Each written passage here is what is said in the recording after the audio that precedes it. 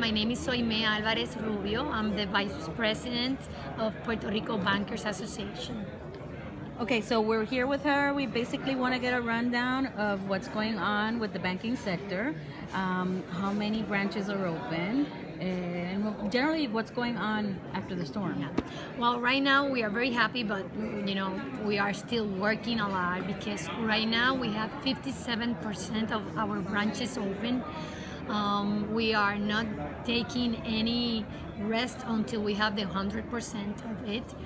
We have major problems in the center of the island due to the communications problems, and sometimes we have a little bit of shortage about the diesel, logistic diesel, to get this far away from branches so we can normalize our function for each bank.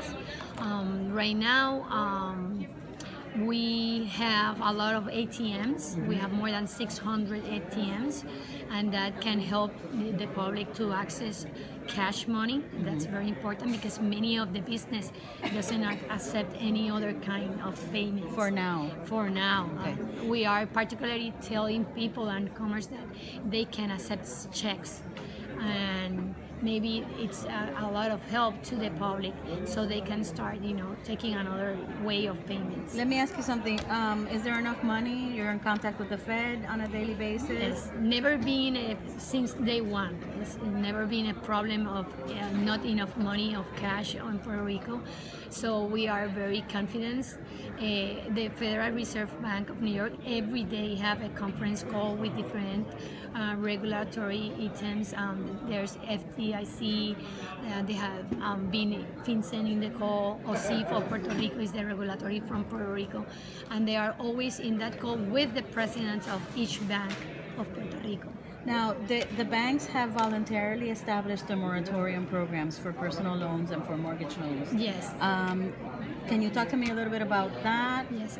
That change between one bank or another one, but in generalized, every bank have the moratorium, the automatic moratorium, or the moratorium for the mortgage.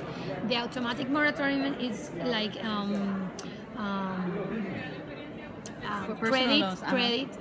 credit cards, personal loans, or auto.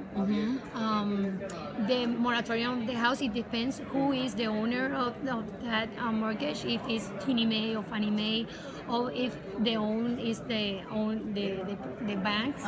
So they have to go to the banks or call to see what kind of help or flexibility this client could have in these 90 days or 3 months of payments, and maybe can have different alternatives.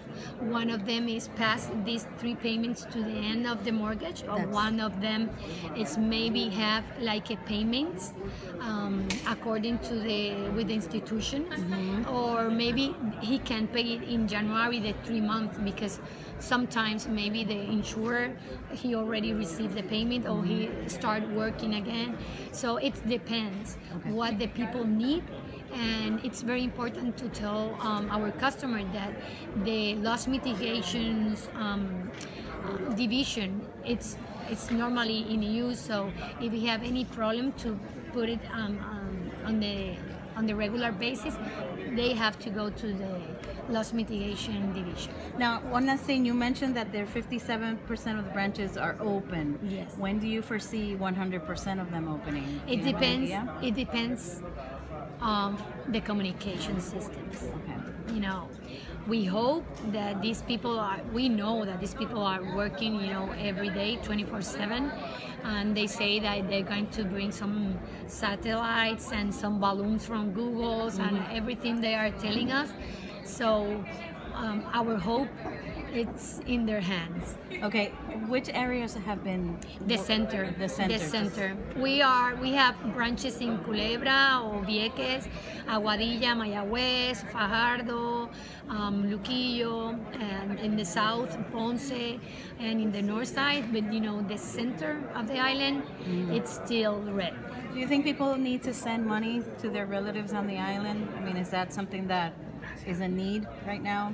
I think right now, if they have a way to transport to like a town near them, it's important that they call to their banks to see which one of the branches are open nearby them. So if that works, I think it's more faster than send them money, because the U.S. Post Office is going to have the same problem because of the transportation and this time. But we think that every day we open more branches, and we are concentrating what we see in the map of OSIF, what part of Puerto Rico need financial services. So we are not in a rest mood until we stabilize, for our clients, and one long line less. Right. Because we know that they are doing long lines, and we are, working. So One last question. Do you know if the banks are still waiving the fee when you take out money at the ATM machine if it's not your bank? Well, I know since the first day they are not any surcharge. Right. Right now, almost 3 weeks. I don't know if some of them are charging. Okay. Well, thank you. You're I appreciate welcome. it. Thank you.